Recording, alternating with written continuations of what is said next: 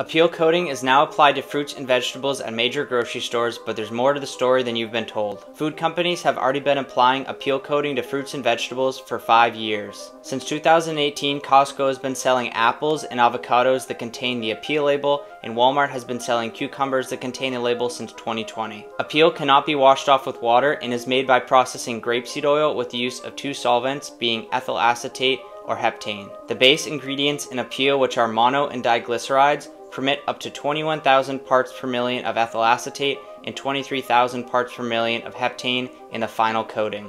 They also permit up to 6% soap, 10 parts per million of palladium, 3 parts per million of arsenic, 2 parts per million of lead, and 1 part per million of cadmium and mercury. The coating is classified as generally recognized as safe, which indicates that the FDA did not do its own safety review of it, and it was done by the food and chemical industry. And you may be thinking that if you buy organic, then you can avoid this, but that's not the case. The Organapeel label is approved for use in organic products. Back in 2002, the NOSB approved mono and diglycerides for use in organic food, but restricted their use to the drumroll drying of food, specifically for potato mash mixes. Since the NOSB cannot find any favorable replacements, they have continued to allow its use, which has now been expanded to food coating. The company, which has gained the backing of high-level investors like Oprah Winfrey, Bill Gates, Katy Perry, the World Bank Group, and the Rockefeller Foundation, wants to fight food waste. Food waste is a significant issue that I've touched on many times. However, I believe this is a concerning band-aid solution to a much bigger problem,